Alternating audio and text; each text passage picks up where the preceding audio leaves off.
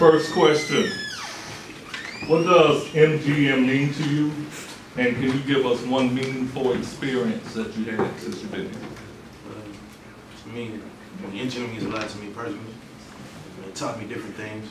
It showed me different things. It showed me that there's a bigger thing other than College Park. It took me out of this area. It took me to different career fields. So many things other than being a football player or a rap artist or something like that. Just gave me a totally different mind frame. And what's the second question again, sir? What is one meaningful experience that you have gotten out of this program so far? Well, it happened last year actually. I went on a trip to Emory. And personally, that was my first time ever going to a college campus. So it was kind of like a surreal feeling.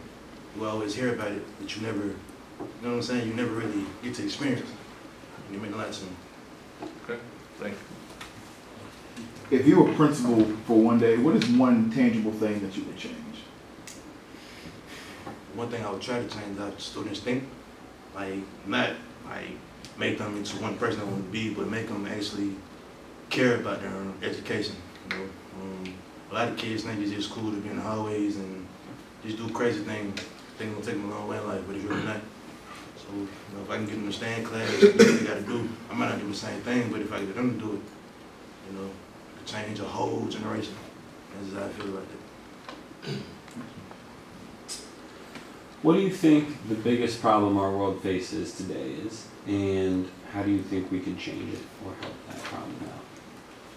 The truth, to be honest with you, sir, I think the problem with us is how we view things. We always think somebody out to get us. We always think that the man is trying to hold us down, or that somebody always trying to keep us in one place, but you live to expand our mind frame, our way of thinking. So it's just how we do it. So how do you think you can help change that mind frame? Well, as I just talked to my peers, make them think differently. Don't always think just because something didn't go your way, it was just not meant to be. Try something else. It's not always the end of the world, something don't go your way. Just try to do something else. Excellent. Thank you.